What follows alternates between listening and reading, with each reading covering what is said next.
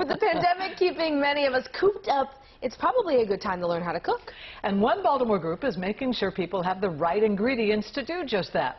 Spread out across 8 acres of land at Clifton Park is an urban farm.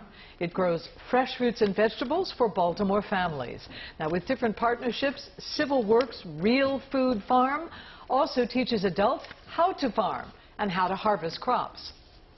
When people have direct connection with the earth and with their food, they can't help but to eat it and to be reminded of how to stay healthy.